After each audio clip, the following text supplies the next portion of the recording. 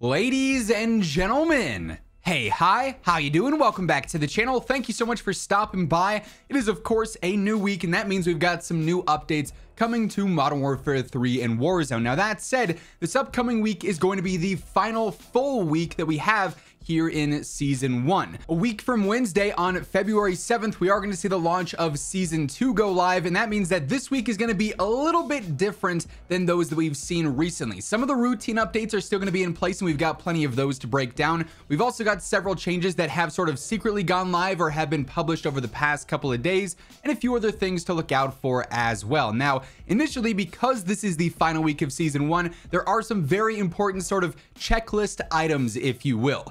Initially, you'll want to look at your weekly challenges for Season 1, everything going on there with weeks 1 through 8. If you're looking to unlock any of those specific aftermarket parts, or potentially even the TAC Evolver LMG, or you're trying to go for that Coherence camo for the overall season, even though admittedly I don't think it looks very good. If you like to go for the camos and you like to have some more rare things on your account, that ultimately is going to be one of them. So if you need to finish up your weekly challenges, definitely go through and get those done. That said, if you don't have time, you're not able to go through and get all of those aftermarket parts, I believe what they're doing with those now is that once they do expire when Season 2 drops, those aftermarket parts will still be earnable, as will the TAC Evolver. However, it's going to be available, all that stuff will be available through the armory instead.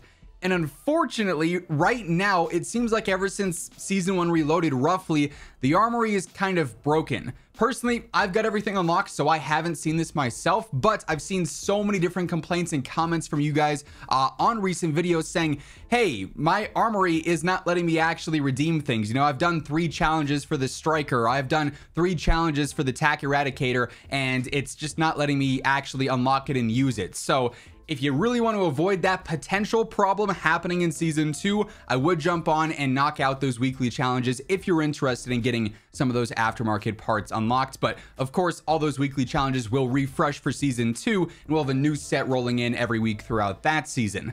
Also, in the coming days, we are going to see the end of the Boys event as well. This does give you the Make Heroes Super Camo if you go through and earn just over 500,000 XP. That'll be expiring this week, like I said, directly. No current word on if a new event is going to replace it, or if it'll just be like a sort of end of the season, hey, we're just letting you guys catch up on anything in the final few days. Obviously, Season 2 is going to be the return of a lot of new events, though we should have those from week to week, given that we've got a bunch of new leaked camos and all sorts of different event rewards that have surfaced recently. Now, as I mentioned, we have seen a couple of other updates revealed in the past couple of days. Also, some secretly have gone live for whatever reason. They really haven't communicated them. But as we get into this and the remainder of what to look out for this week, quick reminder, if you're new to the channel, every single day, I got you covered with all things going on in COD, whether it's MW3 or Warzone. So if you want to guarantee you're always up to date, be sure to hit that subscribe button and turn on those post notifications. And if you enjoy this video, do me a favor and drop a like on it. It is always seriously appreciated. But curiously enough, some of these details are actually stemming from Sledgehammer's Reddit account. They're actually pretty active over on there in terms of responding to various different threads or comments that are upvoted. So if you're ever interested in feedback, that's a good place to leave it. I'll actually talk about that here momentarily.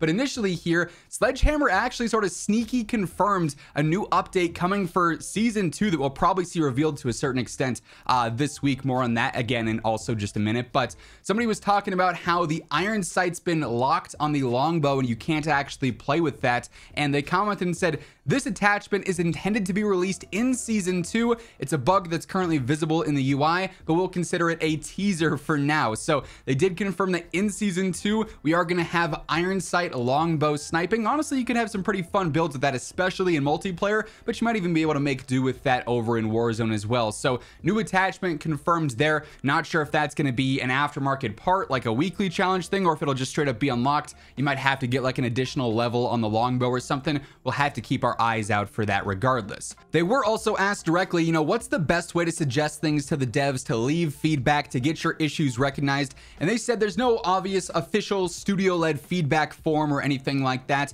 That said, I do my best to try and relay things to my direct contacts at Call of Duty whenever I can that you guys leave or that you guys talk about. So feel free to always do that. Like I said, I try my best to relay as much as I can, but they do say we actively monitor the various social media platforms and begin conversations with our team based on that player feedback. We're the most active on Reddit and Twitter, but we welcome you to share your thoughts wherever you're most comfortable. We also encourage everyone to upvote and like and engage with the feedback that you agree with so it has a better chance of hitting our radar. So I oftentimes see all those questions. Hey, how can I let the devs know this? How can I get the devs to see that?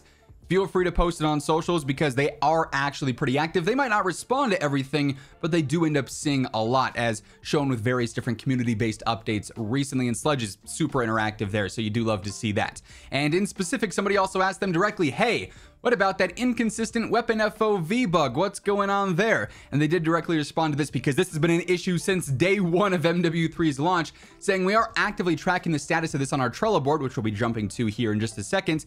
As you pointed out, though, it's incredibly inconsistent, which makes it difficult to replicate and actually fully get the bug fixed because you have to directly source how it's happening and why it's happening. And when it's that inconsistent, that becomes a lot more difficult.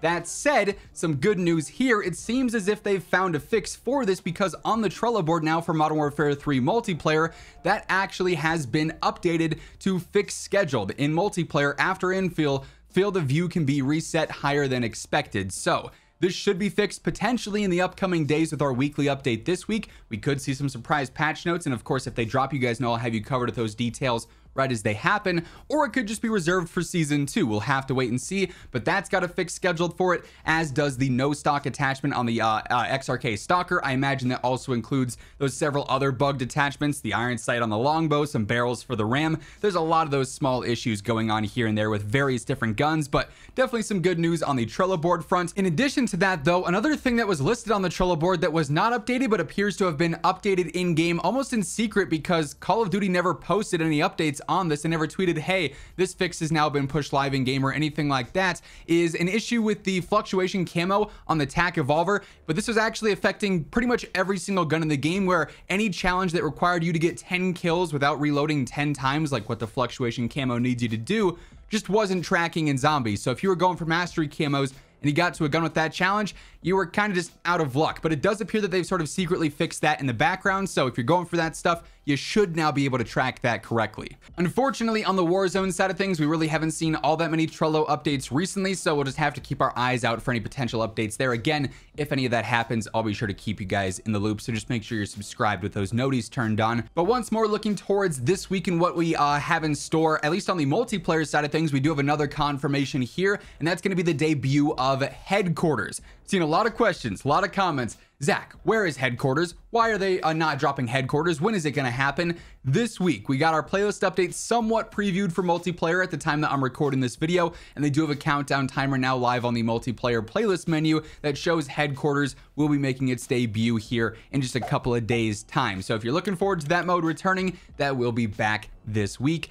On the Warzone side of things, they again unfortunately have not previewed anything as for the final playlist update of season 1, so we'll just have to cover that once it drops. And then to round things out, since this is obviously the final week of season 1, as I've mentioned several times throughout the video, that means that in the coming days this week, we are going to start to see our major season 2 reveals as well. This includes the full, probably like trailer for the season, the full-on roadmap and blog post detailing all the major content, the new weapons, operators, modes, maps, gameplay changes, new features, potentially the return of things like Fortune's Keep. All sorts of major details like that will be revealed in the coming days. Usually that stuff happens roughly 1 week out from the launch of a season. So that means this Wednesday, when we usually would see our standard routine update, we could be seeing that announcement go live. And if that's the case, that'll probably replace the update video pending any like surprise patch notes or other breaking news that we'll have to cover there. So they could potentially be dropping this Wednesday. Sometimes it happens like the Thursday or the Friday before. So of course, just stay tuned for that. You guys know we'll be going in depth on all the details that are revealed there, since that'll be our next major seasonal announcement there. But we can expect that this week as well, in addition to all the other confirmed changes and different little teasers and updates happening this week too. So, and what do you know, post-edit Zach here. As I was editing this video, some teasers actually arrived for Fortune's Keep here in season 2. It's now officially confirmed that Warzone is going to see the return of Fortune's Keep within season 2. Various different creators got a couple of packages today teasing that it is going to be returning, so we'll have that major content update to look forward to. Personally, pretty excited for this one. I think it'll play nice with the new movement updates. Mantling Mountaineer on this map is going to go crazy, so that should be a fun update for sure. For the most part, a pretty routine end to the season, but there are a few specific things you'll want to look out for sure. That being said, that is going to wrap things up for this one. If you enjoyed the video, feel free to drop a like on it. It is always really appreciated. And if you want to guarantee you're always up to date with everything going on in COD, be sure to hit that subscribe button on your way out. But once again, thank you so much for tuning in, and until next time, take it easy, have an awesome rest of your day, and I'll catch you later. Peace out.